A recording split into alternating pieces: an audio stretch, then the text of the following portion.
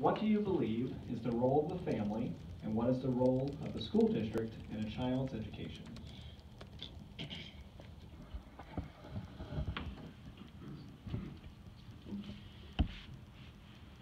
Clearly, it is incredibly important for a family to be engaged in their child's education. Without support at home, it is tough.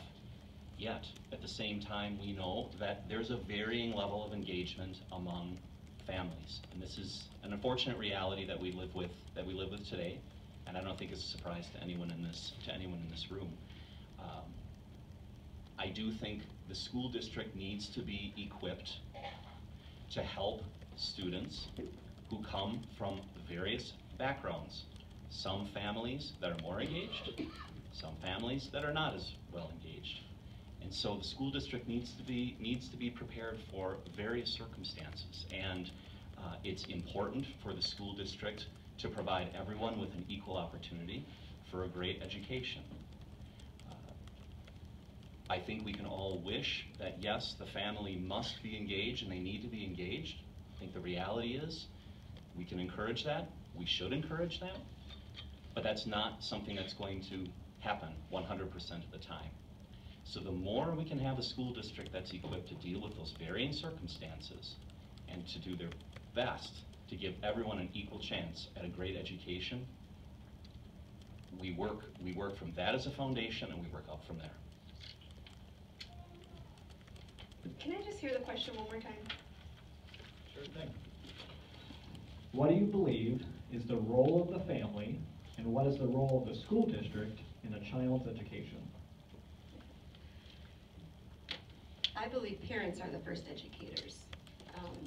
I think that values need to be taught at home, and I believe that education should be about teaching facts, and parents should never be afraid that when they drop their kids off at school that their family values will be undermined in any way.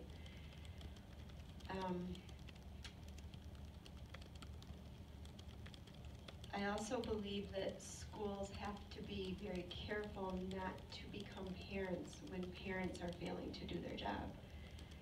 It does happen. Some parents are more engaged with their children.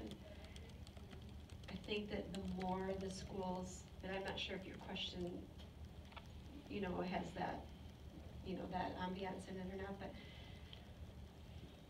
the more schools step into the role of parenting, the more parents relinquish it to the schools. So I think that there is a danger in that. I think that we have to remember that schools are here.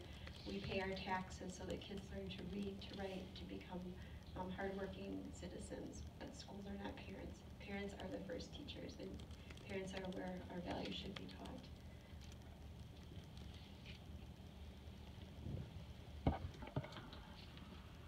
We would like, in a perfect world, to have the family chiefly responsible for the basic upbringing of their children. Unfortunately, that isn't always the case, and I think it would be beneficial if we would recognize that, and sometimes we push it aside and say, oh, well, that's just the way it is. We have to deal with that. Unfortunately, that means that the school has to deal with it, and we spend a great deal of money doing that, and there's always a cry for more and more and more, and I'm not quite sure where we draw the line. The emphasis on accountability and getting those good scores on the state report card for the schools and our national assessments and so on means more and more intense interest in getting into the lives of the children down to what should be taking place in the family.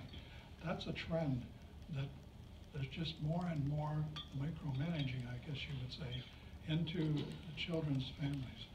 Nevertheless, at our West Bend School District, we have many programs that are aimed at helping in these types of situations. We have the Head Start program, which includes a component of getting parental involvement, which is really important.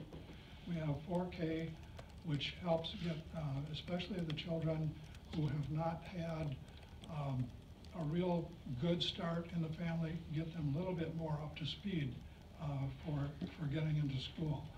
We have special programs for dealing with children who do not speak English as a first language. We have programs to help children with disabilities. So there's quite an extensive amount of work that is taking place, and it's always a question, how much more?